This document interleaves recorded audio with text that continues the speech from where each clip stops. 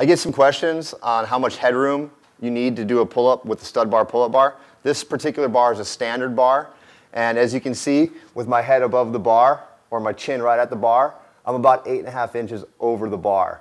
Now, depending on whether you do chest to bar or chin to bar, is going to alter how much space your head needs, but the majority of pull-up bar users, unless you're a super crazy stud, just need basically chin to bar. So figure 8.5 inches for your head above the bar.